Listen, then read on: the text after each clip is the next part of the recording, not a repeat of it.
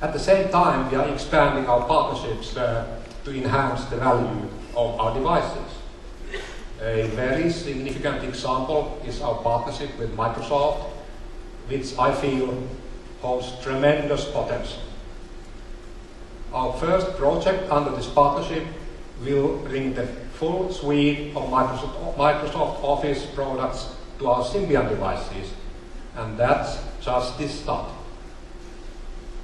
You will see more such partnerships and devices from Nokia in the coming months as we continue to open up and expand the boundaries of mobility. For today, our challenge is not just connecting people to each other, but connecting people to the world around them to help empower, entertain, and enrich their lives. At the last Nokia World, we introduced the concept of social location or solo as a way to connect spontaneously to those with whom you share your life. Solo merges your social contacts with your physical location, so you can more easily see what your friends are doing, who's nearby, and what places and things they do recommend.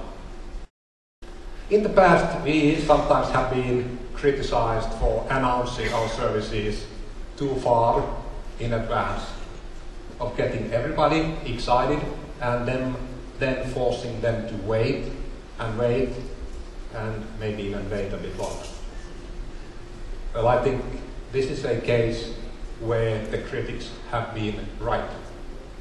So I'm pleased to say that every consumer service we announce at this Nokia World will be available to try out either immediately or within the next 48 hours. Now, let's take a quick look at some of the news we are planning to share here at Nokia World. The key to many of Nokia's new consumer solutions is our ability to fuse where you are with the people and things important in your life, to utilize social networks to bring contextually relevant information to your fingertips. Thanks to the rise of social networks, the phrase, "Where are you?"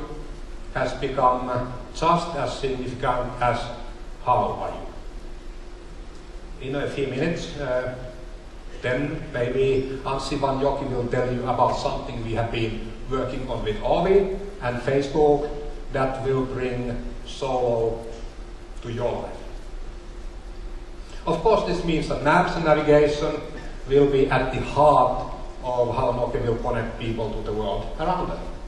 We have created a platform that will support a broad range of innovative location-based services.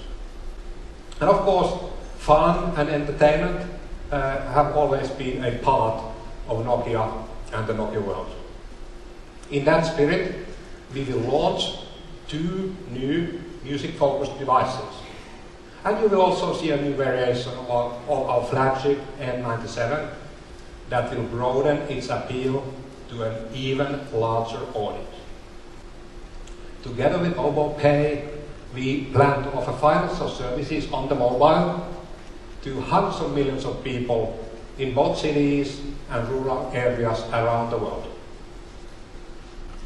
With more than 1.1 billion owners of Nokia devices globally, as we speak, we are in a unique position to spread services on the mobile, to democratize the smartphone, to connect people on a scale that is almost unimaginable today.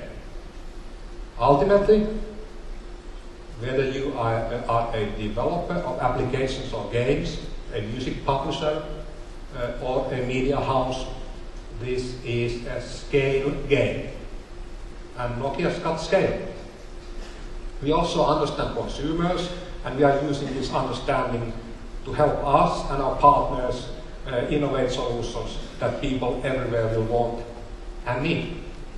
Scale, global consumer knowledge, and one of the strongest brands, that's quite a combination.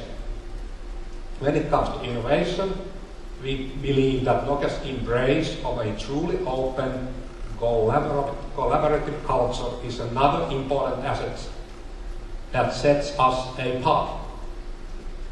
By collaborating with our partners and creating an ecosystem that truly fuels innovation, we can create benefits to all consumers, not just Nokia's. We operate not from a sense of scarcity, but rather from an optimistic belief that open innovation creates greater opportunities for everybody. It also brings innovation to the market faster. That's why we have opened up Symbian by creating the Symbian Foundation. As I said earlier, openness is what Nokia World is all about. Sharing ideas in an open forum and exploring the potential of Nokia's mobile ecosystem with our partners. Ovi is not just a platform for Nokia services. It's also a platform for our partners to innovate upon and, needs to be said, profit from. We recognize we have to make the life easier for our developer and operator partners. And we have been spending a lot of time listening to you to help us reach that goal. For only by working together can we create and accelerate the adaptation of the services and applications that people will demand. You'll hear more from Niklas Samander tomorrow on our plans to open up our technologies and broaden innovation. We will make it possible for more people and more companies to be part of the development of our services platform. It should be clear by now that Nokia did not embrace the services business because we thought it would be an interesting side business. We consider it critical to our future. It is a huge change for us. And I've told our employees there is no turning back and we will not fail. Someone once said that to effect a change in a large organization, it helps to have a great plan and a charismatic leader. Well, at least we have a great plan. We recognized that change was coming some time ago and began to take action to transform Nokia. With the emergence of new competitors, the near complete spread of mobile phones to even the most remote areas of the globe, and now a global recession, bearing that in mind, change is no longer optional. When you look at the global breadth and scope of what we are trying to accomplish, it becomes clear that we are, piece by piece, building a new Nokia. Is it an uphill climb? Of course it is. And we still have a long way to go. But we at Nokia relish on the role and attitude of the challenger, the underdog. We work hard to understand our customers.